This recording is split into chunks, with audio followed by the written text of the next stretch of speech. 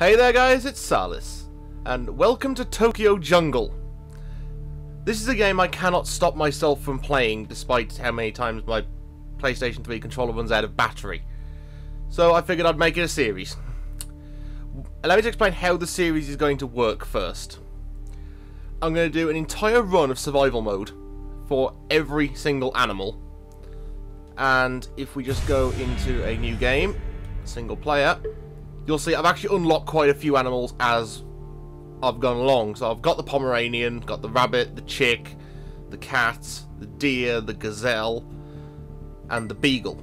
I've also unlocked a few of the pay unlock characters, such as the saber-toothed tiger, the kangaroo, the giraffe, and the crocodile, and also the ERCX. It's a robot dog, basically. You can be canine. How awesome is that? Backstory about the game first. Tokyo is overrun with animals. The human race has gone, with one exception. You can actually unlock... That one there is a businessman. And that's Homo erectus. Feel free to laugh.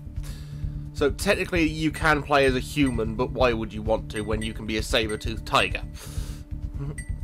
Anyway, the whole point is all the animals have taken over Tokyo. It's a massive jungle and it's a fight for survival.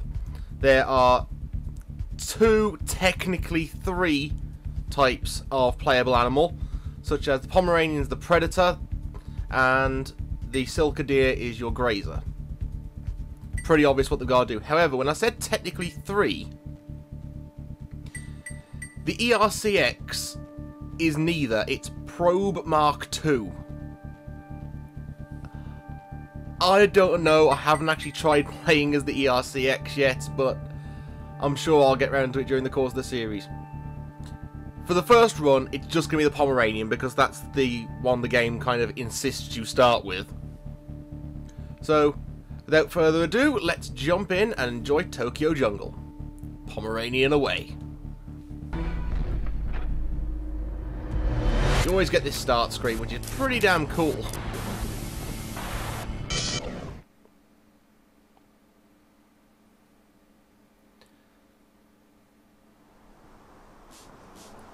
Now, as you can see, my Pomeranian is pretty happy right now.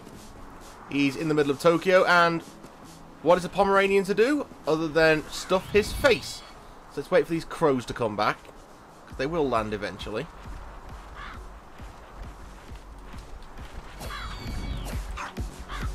Okay, they will not land if I'm too close.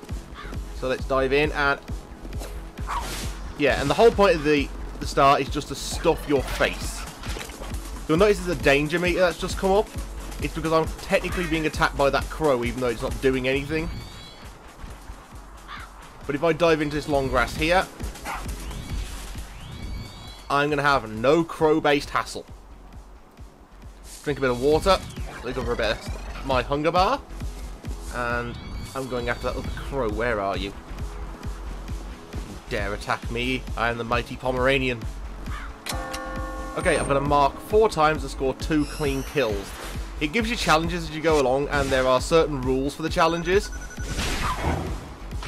And depending obviously on how long you've been playing, you get different ones.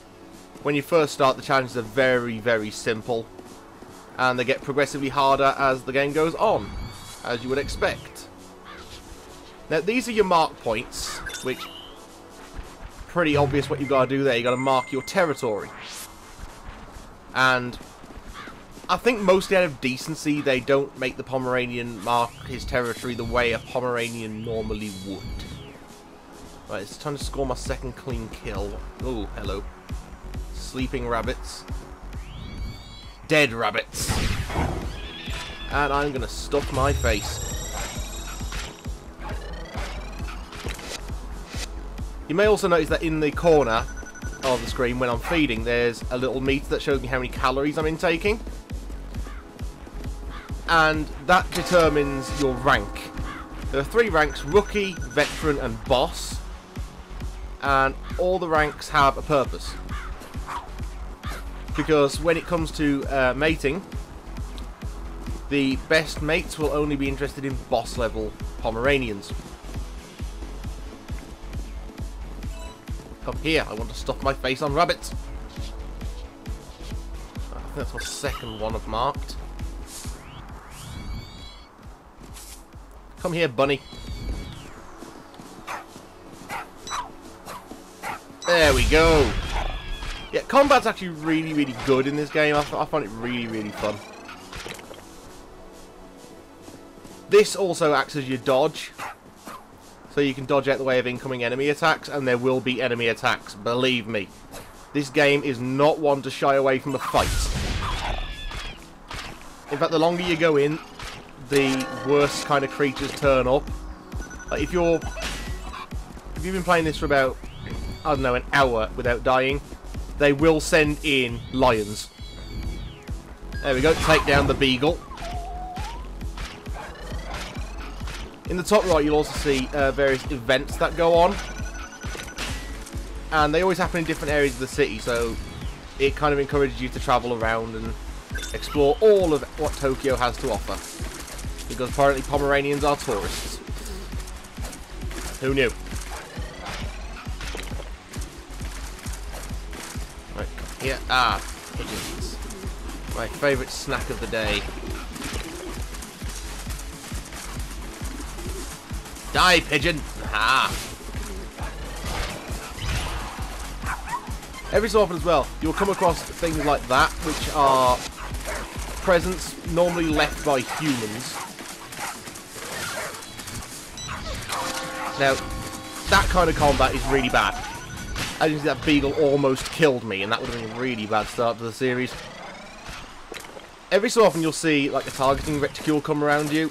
That's your cue to dodge like hell. Because most animals can one-shot smaller animals with their bite, and you don't want that happening. So let me find some more food. Now, this is one of the things I like about it. You've got dynamic weather effects. Like, at the moment, because of the heavy rain, my vision is decreased. But so is that of every other creature.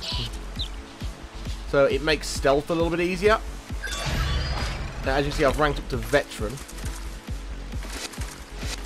But I need to be a boss level before I can get the good mate. So let's just keep stuffing my face. I'm going to become a right fat little Pomeranian.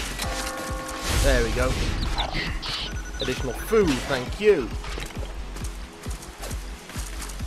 Now, the 3 ranks determine what kind of mate you'll get as well. In that they have ranks. You've got the prime mate, which will give you the most offspring. The average mate, that will give you some offspring. And the desperate mate, or as I call them, the scabby ones.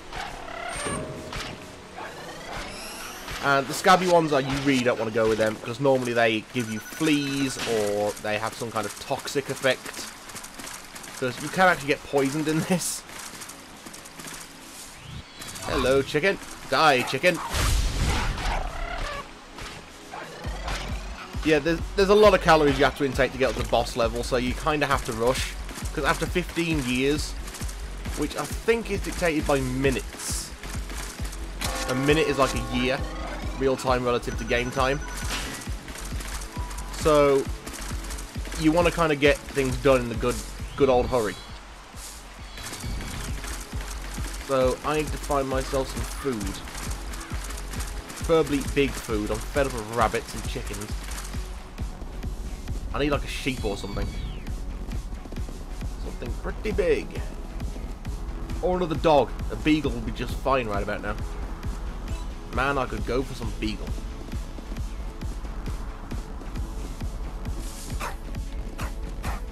Who are you trying to escape from me, rabbits? Dare get in my... How dare you get in my field of vision and not die? Come on. Stamina, I need it back. Aha, sleepy rabbit, that'll do. Oh, no, sleepy chicken.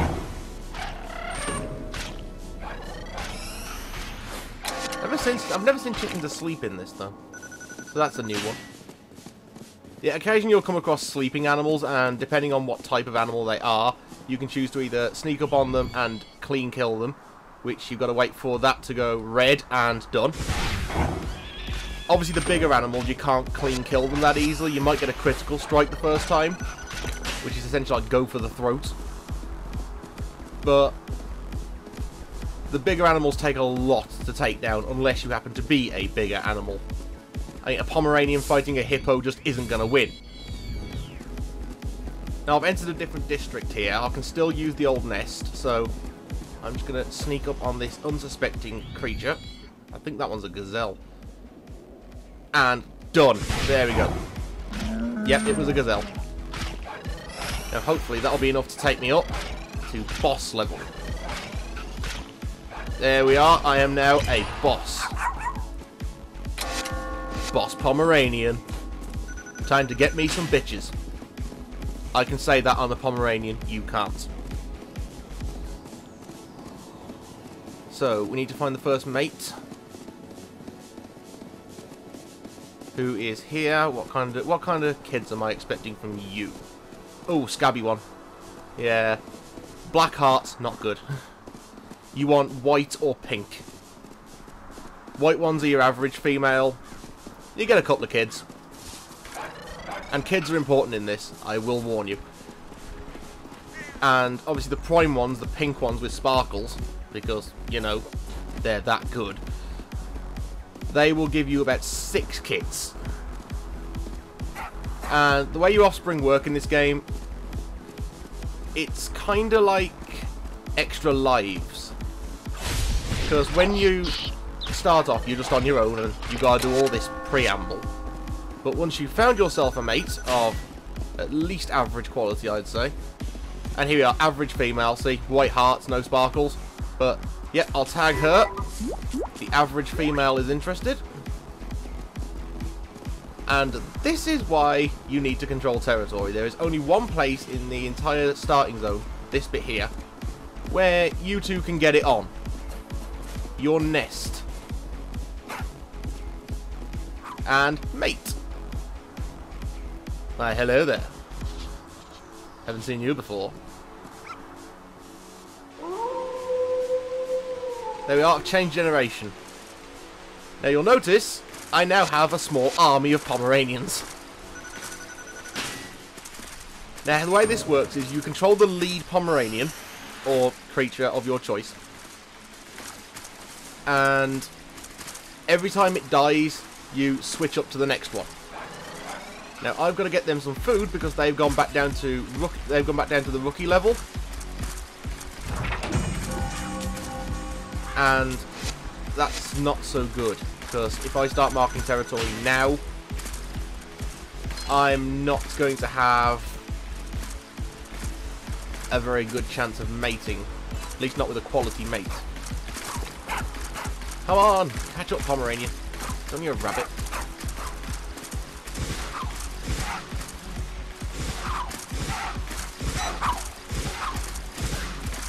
Come on. You need to feed. You need to stuff your face full of rabbit and other assorted Tokyo jungle creatures. There we go. Got the rabbit. Now I think this entire zone, the starting zone, has run out of food. So we have to move our little Pomeranian asses on. Okay, what's up here? There are creatures. That's a rabbit again. Damn, rabbits are sprightly. But that one ran right into me, like a fool. So yeah, we're now in Dogonzaka, which is the next part of Tokyo we have to go to.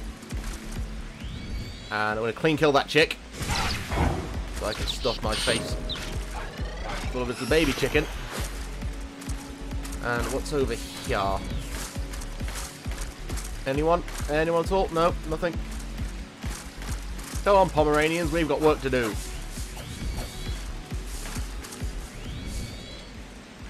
Now, you can sneak around this game, which is very, very much vital to survival if you're playing as one of the grazers, because they tend to die a lot. And there's 2 ways you can do this. There's this way, holding down L1, which puts you basically into silent walking and low to the ground. Or you can just hide in long grass. Now, hiding in long grass is, again, vital for survival if you're playing a grazer, because everything is out to kill you. And plants are a lot harder to find than other animals. So if you decide to play a grazer first time out, you're going to have a bad time. And bye-bye. There we go. Feed my face. And I got another present. Now, you'll be wondering what the various presents do. And earlier on, I got this, which is flea shampoo. Gets rid of fleas, obviously. That just halts stamina loss for a while, so I can do my dodge more often.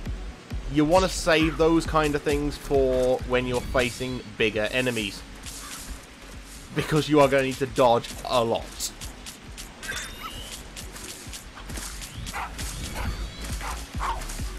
I'm here. I'm not trying to hurt you, I'm just trying to eat you. Oh, how did you see me in the long grass? Have that. I don't care if I'm scaring the chickens away.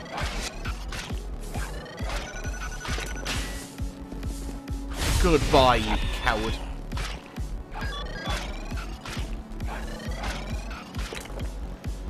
Right, who's through here? Aha!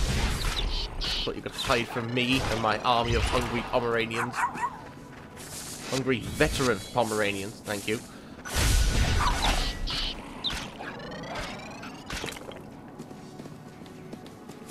As far as the game world's concerned, this is actually really good. It's kind of a semi-sandbox, because you can go all the way up onto, say, here, and literally just drop your enemies out of the sky if you get the right jump, as I just did. And it allows you to stuff your face more frequently.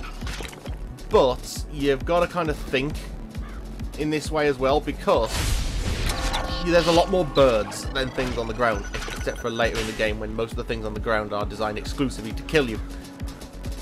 Like hippos, panthers, tigers, lions. For some reason, every animal, even ones not native to Japan, are here. But strangely, no Godzilla. The one creature they could have added to this, and they didn't. Come here, crows. How am I supposed to have a crow sandwich without crow? Aha! You'll do. Well then, you crows. I'm just barking at them because they can't hit me. They just kind of flap around. It's the one animal where the danger meter turns up and it can't do anything. Can't get the right jump.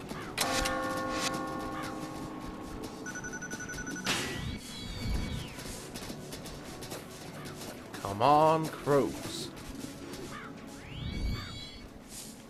Oh, you are. Oh, you are annoying. You know what? Nuts to it.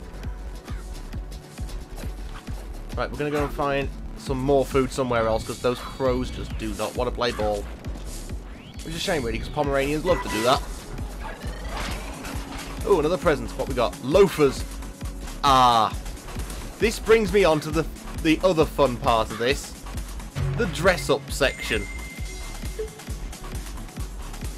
Now, as you can see, I've unlocked a few different things.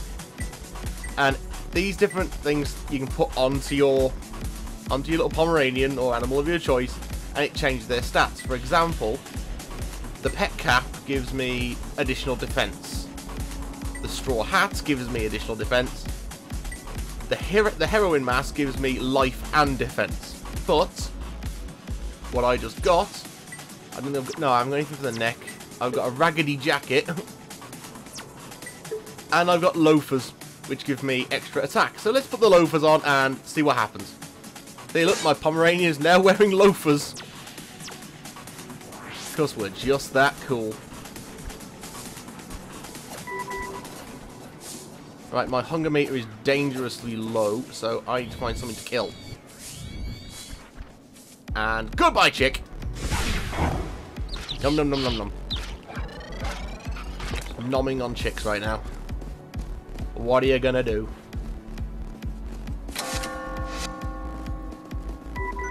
Anyone over here by the mushroom? No. They've learned. Right, my hunger is dangerously low. And I'm probably going to die if I don't find myself something to eat. Any noms up here? Just a crow which I can't get. Never get the crows. Until now. Right, I'm going to eat this crow. How is this danger? That crow is not doing anything. Oh, there's a scabby mate there. Oh, I've attracted the scabby mate. Oh, no, that's not good. Yeah, once you attract a mate, they will start moving towards you if they can see you. You cannot get rid of them. They are the clingiest bitches, and yes, I can still say that, you will ever meet in your life. The reason why you don't want to get a scabby mate is, apart from like the fleas and the sickness and all that you might get, only one of your Pomeranians will actually mate with them. And when you take over the next generation, you will have less Pomeranians. So let's get this over and done with. Hello, ladies.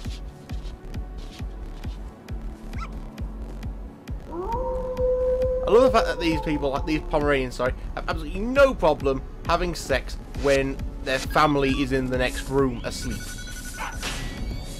I'm just saying, it's a bit weird. Right, now I've exhausted Dogenzaka of most of its food. So let's move on to Shibuya Woods.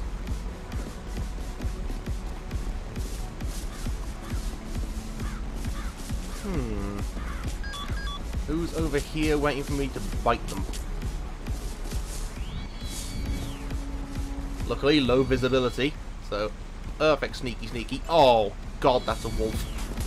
Oh, that's two wolves. Let's get out of here. Let's get out of here. No, don't eat me. You dare eat me. Right, now I'm hiding in these long grass, and you'll see he can't see me, so he's trying to find me by scent, which he's managed to do. That's not good. Right, so I'm going to go up this bridge and hope Wolfie is too stupid to follow me. Haha. My danger meter is going down. Let's sneak into this long grass here. I don't want to wake those up. But I am hungry as hell. So I'm going to kill some boars. Oh, and here we are. That's how you switch over.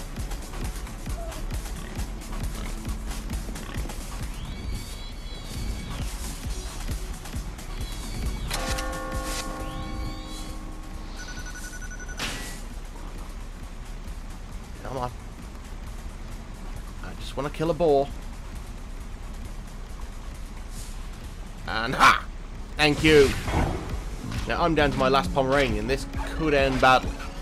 I'll just stuff my face on 4. And other boar.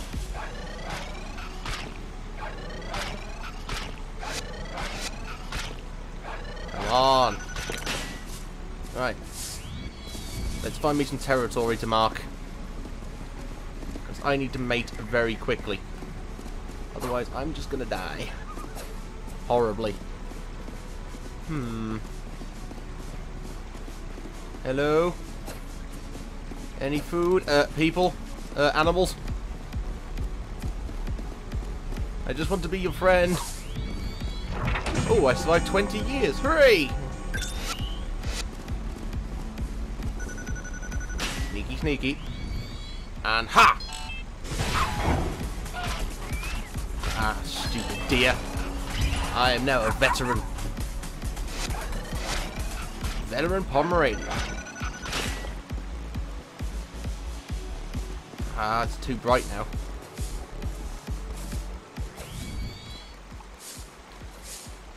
And you're done. Now you're my food. very, very quiet. I'm hunting these guys. Damn, they are quick. Alaha! Have some of that. Get out, you can't escape me. I am the Pomeranian.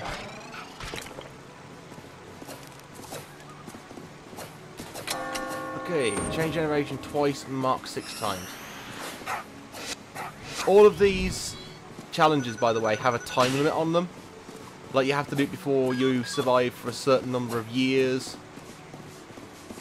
And the events are even worse because they're really limited. I mean, the one I got earlier to get to the, what was it, Shibuya suburbs? Still can't pronounce that bit. Oh, that's a jackal, that's a jackal. Get out of there, get out of there. Oh god, I'm dead. I am so dead. I am so dead. I can't survive jackals. Ha. No, I can't jump over the fence. No, get me out of here. Oh, that's a lot of jackals. That really is a lot of jackals.